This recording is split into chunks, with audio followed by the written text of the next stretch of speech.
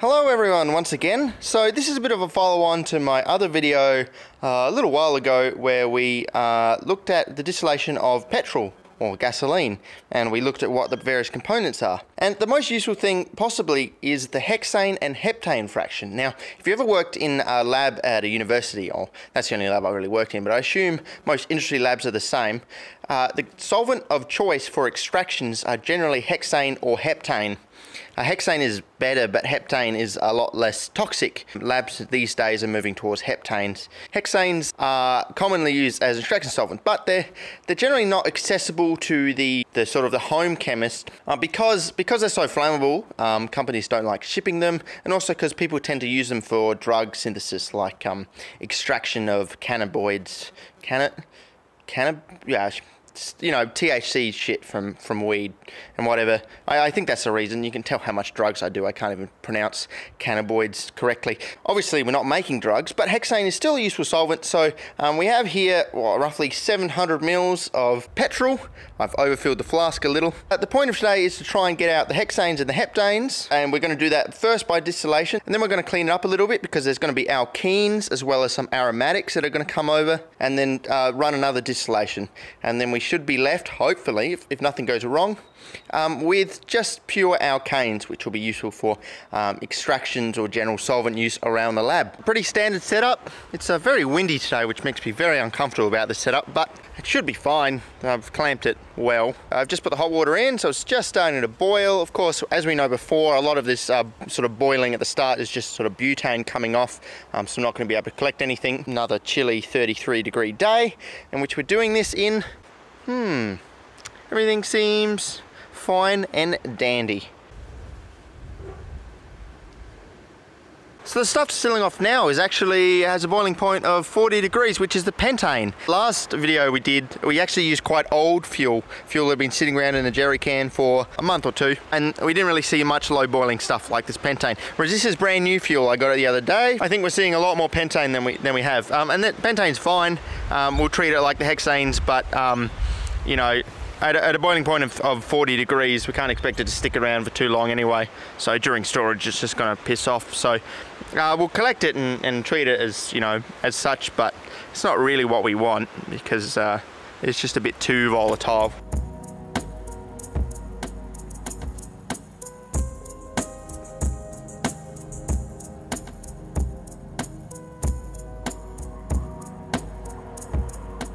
Only just gone over the 40-degree mark. Where are we now? Nearly 50. So we can see there's actually a lot of low boiling stuff. You can see there's quite a lot. Yeah, hopefully now we can actually move on to the hexane part of things. Alright, I switched out the water bath for just the flask directly on the hot plate because it's a flat bottom flask. It was just too slow with the water bath, and as what seems to happen every single video, we're just running out of light. I just haven't adjusted to daylight savings, so it now gets dark here at about 5:30. Like a month ago it was getting dark at 8 PM, so it's just that extra time I'm just haven't adjusted to. With a hot plate this hot, we could just easily push it through into the aromatics, which you don't really want to do. But it should be alright as long as the column is working pretty well, and I think it is because it is very windy, so we're getting a lot of cooling through the column. So everything is going along fairly nicely. We just got to try and get a decent amount of solvent to continue to the next step before it gets really, really dark. Alright, well, I'm going to call it.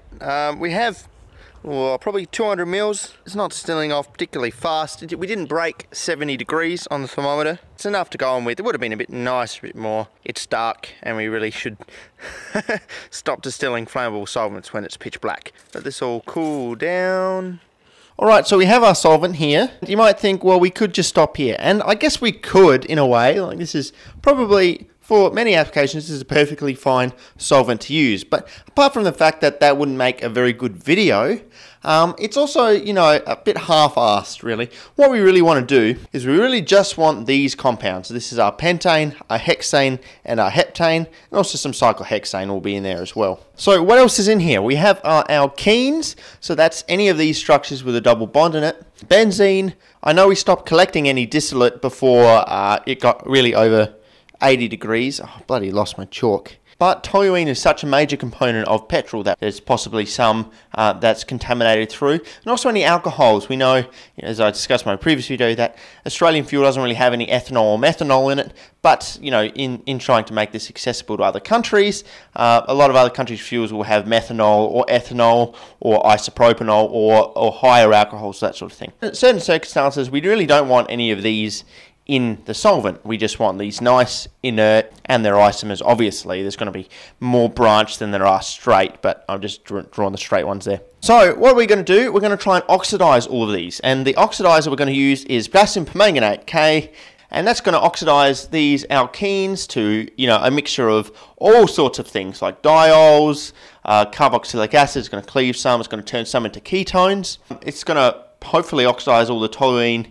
into benzoic acid if we push it all the way, the alcohols into carboxylic acids. However, the one downside is that we won't be able to touch the benzene. I can't think of a good way to get rid of the benzene very easily. We really don't have to worry about it too much because it's really only present in about 1 to 2% in fuel overall, and it also boils at a higher boiling point than what we have anyway. So really, we're looking at such a minor component. We're not going to be able to make like a food grade product if I had to call it something like that, even though at no point should you be thinking about, food or anything to do with chemistry. You know what I mean?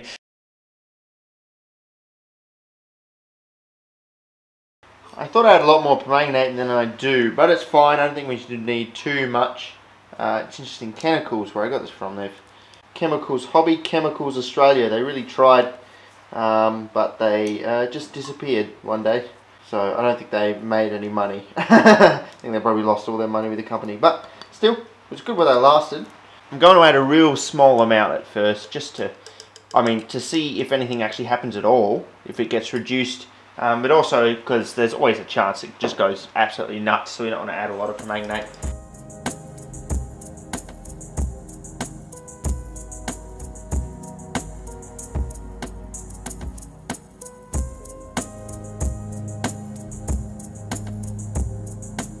I always turn the camera off just when something exciting happens, but see, pretty quickly the colour disappeared. So there's obviously stuff reacting in there in the solvent which we don't want. So this is good. This is good.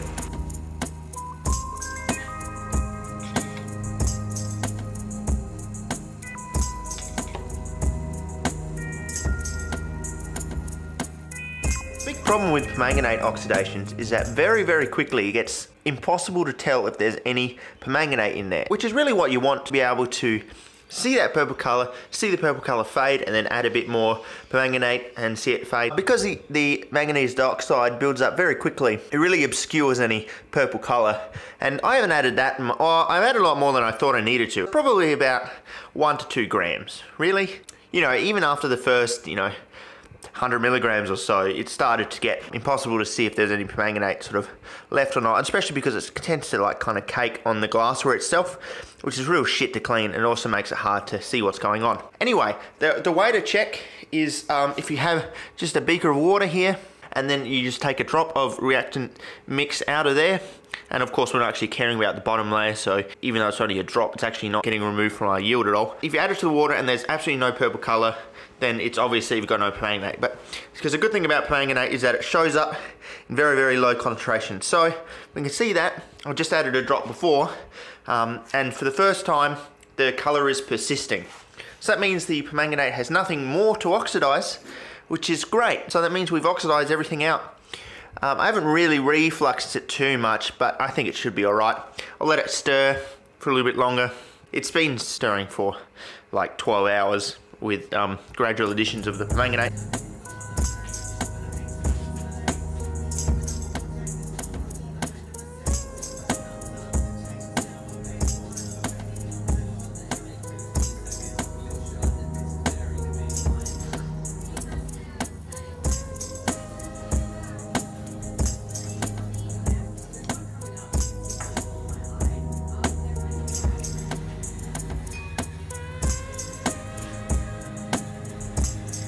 Alright, so we have our solvent here. It's Really not that much, is there? The most ideal next step really is to put some sodium or potassium metal into this, and that will help dry it before the distillation. But instead, well, I'm going to put some sodium hydroxide in there. The problem we're trying to solve is the ketones, because we think there might be ketones in there. Well, there wouldn't be that many ketones originally in the petrol, but we may have formed some with the permanganate oxidation, and we didn't remove them with the base wash, and they're still going to have a boiling point like within the range of what we're going to collect over. If we store over sodium hydroxide, the hope is that maybe the acetone and other ketones will enolize and do, I don't think enolize is a word, but they'll form the enol form and do condensation reactions. We should hopefully see that with a slight red color of the solution. And then once they've got once they condense and form like larger molecules, they'll be out of the boiling point range for our distillation, so we won't have to worry about them. So that's a way we're going to remove the ketones. And also storing it over base will help get rid of any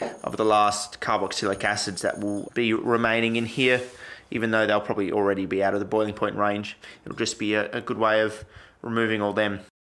Right, here we are 2 days later, and it might be a little bit hard to see on camera, it usually is, but there's some very slight yellow coloration in the flask. This is due to the aldol condensations. Well, I'm not sure if it's actually aldol stuff, but just a condensation reaction to take out the ketones, which is great. So there's really not that much in there, so only a very, very slight yellow tinge. We're going to distill this just straight off the sodium hydroxide. That'll drive any reactions further, and it should keep the water in there, seeing as we're not going to go much past 75 or 80 degrees, so the water should stay with the sodium hydroxide. That should be fine. I need a stir bar in there, but that's great because I happen to have bought 22 stir bars off of eBay today.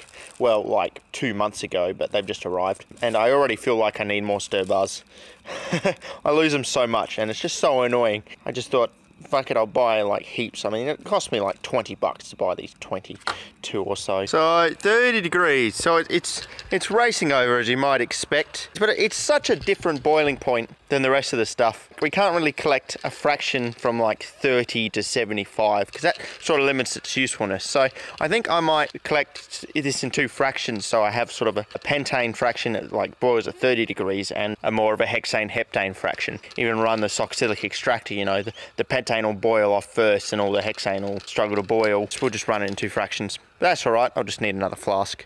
That yellow colour is really starting to show. If I wanted to be more thorough, and probably next time I do this, if I do this again, I'd probably reflux the mixture over the sodium hydroxide, because it seems the heat has really driven that reaction. You can see the difference in that, you know, that yellow colour and the stuff coming over is good. So we're really not getting ketones over, well, I think anyway, but to be more thorough, we should really reflux it over the hydroxide.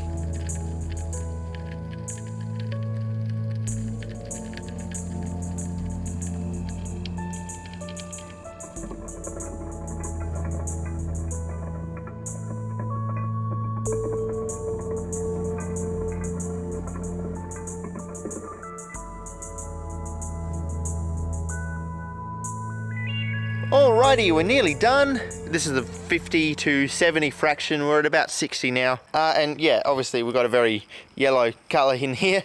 It's stopping any of that stuff coming over.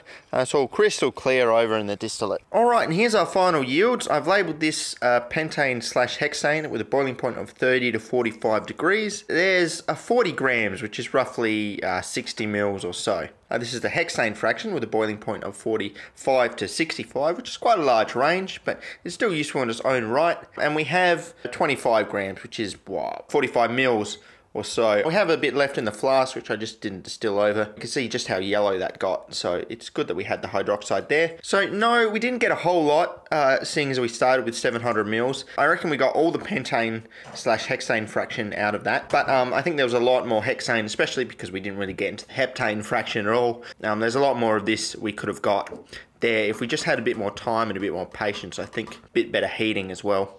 With the actual raw fuel, which, you know, for the price of fuel, seeing as how accessible and the cheapness of it, I think this is still worth it. So if I wanted to do, say, a reaction with sodium metal, this would be a good solvent for it, because it's not going to react with the sodium, and a lot of other solvents will. If I wanted to do, say, a plant extraction with, say, a very sensitive compound in the plant, but I didn't want a lot of the other terpenes, and I wanted a good selectivity, hexane or this pentane is possibly a very good solvent. I could put some of the leaves of that green plant into the soxylic extractor.